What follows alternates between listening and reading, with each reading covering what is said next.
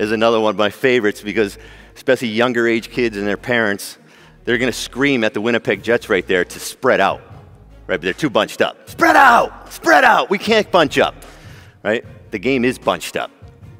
The game of hockey now is nothing but small area games all across the ice, right? You hit pause on any game you're watching, and you're going to see this. You're going to see 9, 10, sometimes 11 players in the same room. Right?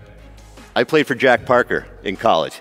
As a left wing, if I ended up over there in the mid-90s, he would be screaming at me to get to my side of the ice, right? But 17 comes in late, and what's open? Oh, I'm going to go to the open spot here. Don't care if you're right wing or left wing anymore. It doesn't matter, right? It doesn't matter.